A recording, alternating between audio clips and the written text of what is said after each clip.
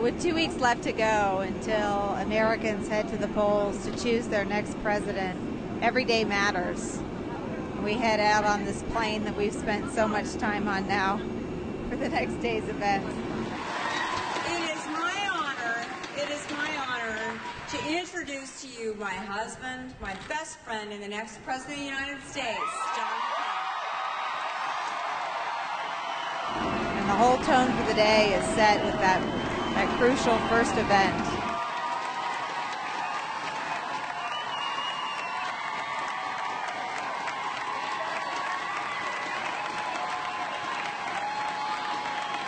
Thank you.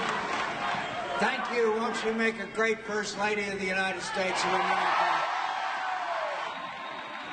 Pennsylvania is a really important state.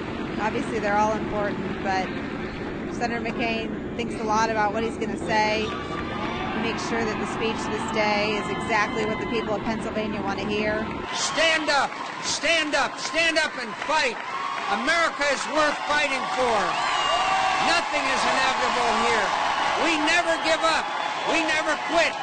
We never hide from history. We make history. Now let's go win this election and get this country moving again. Thank you and God bless you.